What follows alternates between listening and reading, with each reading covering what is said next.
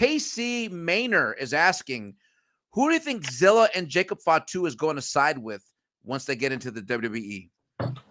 Well, that'll be up to WWE, you know. If it was me, I'd probably separate both of them because, you know, to separate these two and have that dream match to be able to happen on the grandest stage, it'd be nice to be able to see Jacob go against Zilla. You know, again, and these are, you know, these kids already has built their fan base and not even on the, you know, big lens of WWE yet.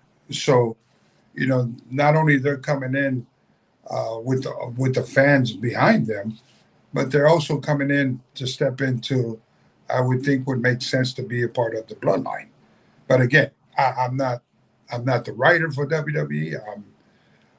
You know, we can just, you know, voice our opinions about it.